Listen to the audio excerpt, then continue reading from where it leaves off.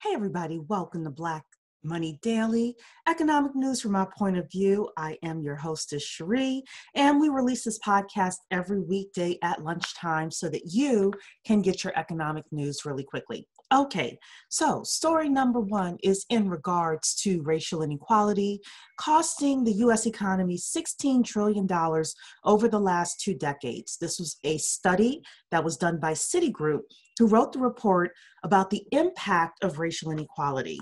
Here are some of the interesting facts about the report, or from the report, I should say. Number one is because of the lack of lending to Black businesses, the economy lost $13 trillion and 6.1 million new jobs. Number two, another 2.7 trillion was lost due to the racial wealth gap of Black Americans. Number three, $90 billion was lost due to the lack of higher education for Black students. And number four, $218 billion $218 billion was lost due to the lack of equality in access to housing, and 770,000 additional Black homeowners are not going to be seen because of this. You can Google the report, and the 10K Project will do a deeper dive into this report in our upcoming fireside chat on October 5th at 6 p.m. Eastern Time.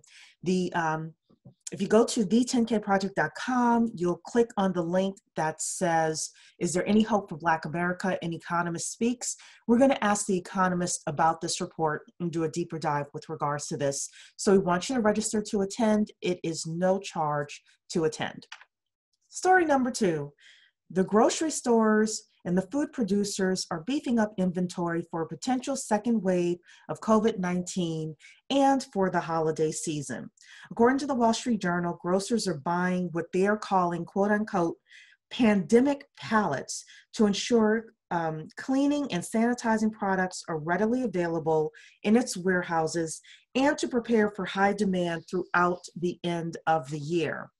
Grocery chains like Giant and Food Line are storing 15% more inventory than it did before the pandemic to ensure it would not run out of fast food selling items. So food producers are concerned about food shortages. The grocery stores are stocking up. All I can say is, people, you better be prepared. Story number three is all about this company called CarCam. And you may find yourself saying, Alexa, I'm being pulled over. The company Ring, which is owned by Amazon, was first known for its doorbell, but is now releasing a new product, their CarCam, which allows drivers to record police interactions when pulled over. The car security camera does everything from sensing attempted break-ins to videotaping what's going on in and around your car with its dual-facing cameras. The traffic stop feature by Ring is not new. Apple released a Siri shortcut in 2018 that enables you to start recording on your device by saying, Siri, I'm being pulled over. The feature gained renewed interest in the light of what's happening currently in the country, and the device is expected to cost about $200.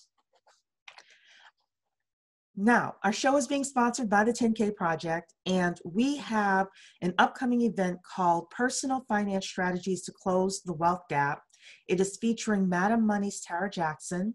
It's happening on Wednesday, September 30th at 2 p.m. Eastern Time.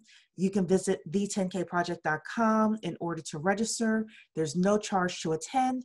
And if you can't make it live, don't worry about it. You can get the replay. Just register and we will be sure to send the replay to you. There was a McKinsey report that stated that Black Americans are expected to lose 4.5 million jobs due to artificial intelligence in the next decade. We're seeing some of that happening now all the way across the globe in Tokyo, where there are 7-foot robots stacking shelves in Tokyo convenience stores. Although robots are cost competitive with human labor, companies may feel that it's more attractive because there's no sick leave, maternity leave, or quote unquote bad attitudes. Our people need to get ready for this and position ourselves for 21st century jobs, which leads us then to Career Tuesday. Every Tuesday, we are going to give you a career tip, and here it is. If you want to make more money in your corporate job, companies pay more money for what they call specialists. Think about it. Who makes more money? A food service worker or a classically trained French chef? A website designer or a blockchain developer? What does this have to do with you?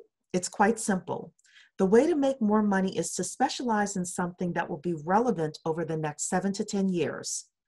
Our suggestion is for you to study your industry, pick a niche, then ask your boss or others in your company if you can participate in special projects that will give you the skills and experience you need within that niche.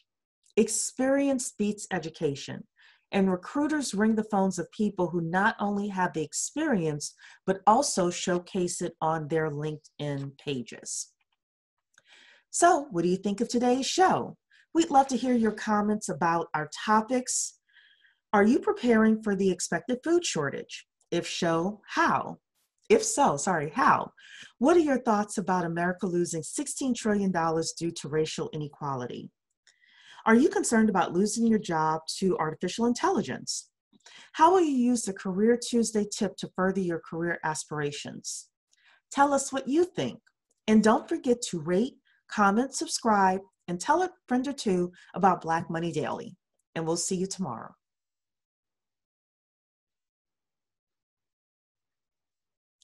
So that's today's podcast.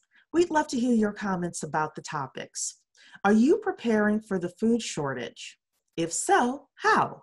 What are your thoughts about America losing $16 trillion due to racial inequality? Are you concerned about losing your job to artificial intelligence? How will you use the Career Tuesday tip to further your career aspirations? Tell us what you think. And don't forget to rate, comment, subscribe, and tell a friend or two about Black Money Daily. We'll see you tomorrow.